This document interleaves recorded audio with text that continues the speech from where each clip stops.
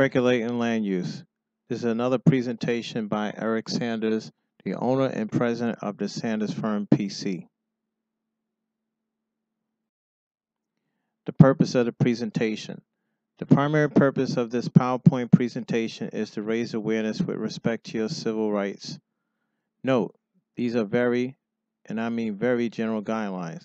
This PowerPoint presentation is not intended to convey specific legal advice or create an attorney-client privilege with the Sanders Firm PC or its agents. The Takings Clause.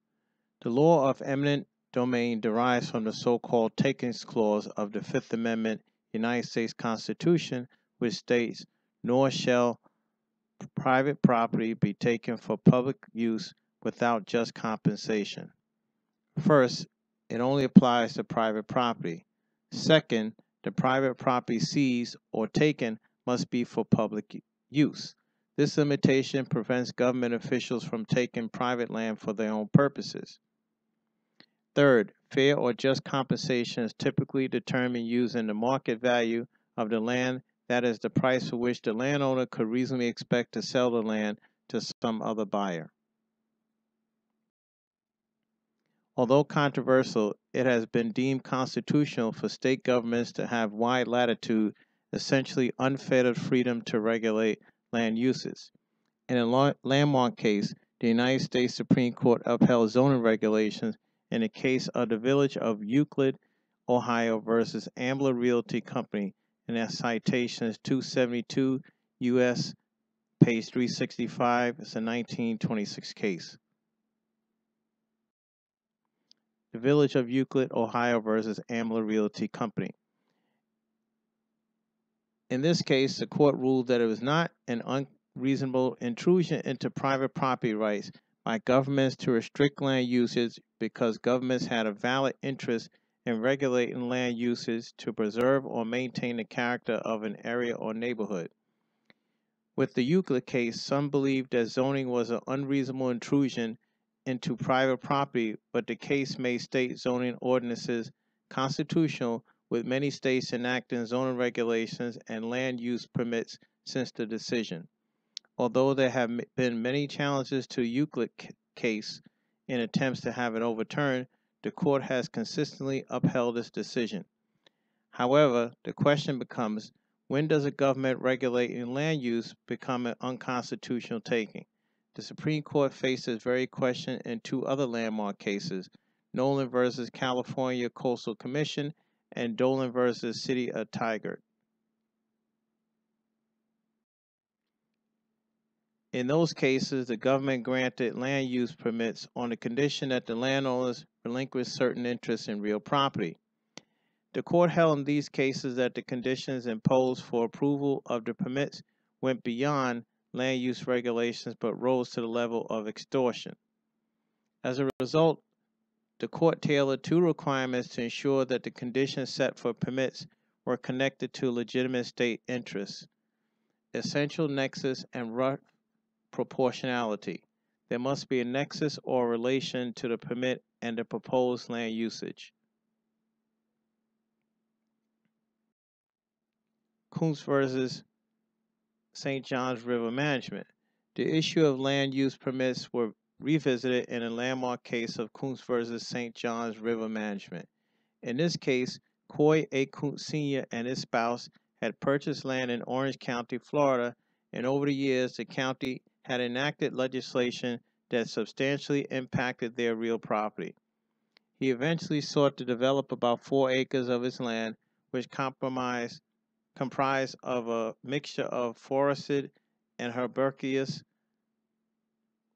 wetlands, but state regulations required that he obtain certain wetlands dredging permit from the St. Johns River Water Management District, an agency authorized to apply conditions to the permits to ensure that any construction is not harmful to the water resources of the district. The district would only allow development of his land if Kuntz agreed to make cash payments for improvements to unrelated district property miles away. Kuntz refused, as he already agreed to donate 11 acres he was not planning to develop thus his permit was denied. He filed suit in Florida State Court alleging that the district's action of denying his land use permit was an unconstitutional taking of his property, violating the Takings Clause of the Fifth Amendment. The court sided with Koontz. However, the district appealed the decision, but eventually approved his permit. In a separate trial, Koontz was awarded money for the temporary taking of his land. The appeals court upheld a Florida State Court decision, but the district appealed to the Florida Supreme Court, which overturned the appellate court ruling.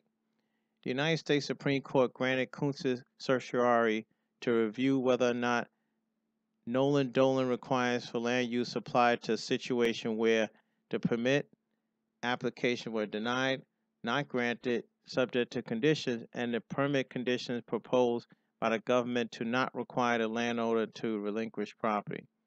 The court held in its decision that the Nolan Dolan requirements should apply even when the government denies a permit or demands money. How this decision affects government land use permit remains to be seen. But as a joint statement released by the St. Johns Water Management District and Florida Department of Environmental Protection succinctly stated, it clarified the constitutional protections that must be afforded to landowners when governmental entities issue permits affecting property interests.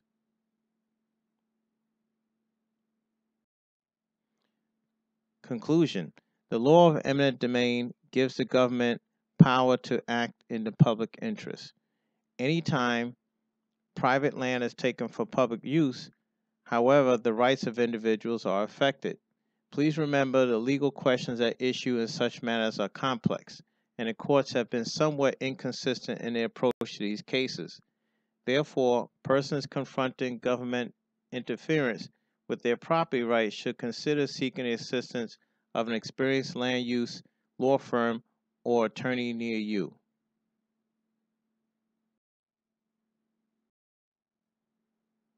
About Eric Sands, Esquire, owner and president of the Sands Firm PC. Eric Sands is an active member of several legal organizations, including the National Employment Lawyers Association,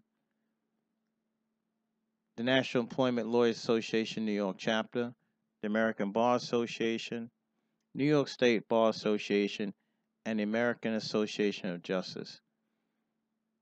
He has also served as General Counsel to the National Organization of Black Law Enforcement Executives, New York chapter. As a retired police officer, he holds memberships with several professional law enforcement organizations, including the National Organization of Black Law Enforcement Executives and the Fraternal Order of Police. Eric earned a Bachelor's of Arts degree from Adelphi University and graduated from the St. John's University School of Law. He holds a license to practice law in the New York State courts as well as the federal courts in the United States District Courts for the Eastern, Northern, and Southern Districts of New York. He has appeared before the Equal Employment Opportunity Commission, New York State Division of Human Rights, NYPD Trial Room, New York City Office of Administrative Trials and Hearings, as well as other related proceedings. In 2008, Eric received the You Can Go to College Committee Foundation Humanitarian Award. In 2015, Eric received the prestigious 2016 Man of the Year Award from the Covert Chronicles USA. Eric is available to speak about the law, specifically individual civil rights, as well as other areas. Recently, he appeared as a panelist for a legal symposium hosted by the St. John's University School of Law's Journal for Civil Rights and Economic Development. At the symposium, which was entitled Criminal Justice in the 21st Century, the challenge to protect individual freedoms, civil rights, and our safety, he discussed racial profiling, police accountability, and individual rights. About the Sands Firm PC. The Sands Firm PC offers those in the New York City area legal services related and connected to civil rights, civil service rights, criminal law, and discrimination. We firmly believe in everyone's individual rights that are described and guaranteed by the Constitution of the United States of America. We understand our freedoms and liberties are sacrosanct and that have been won in many and various hard-fought battles. We are committed in every way to protecting your civil rights.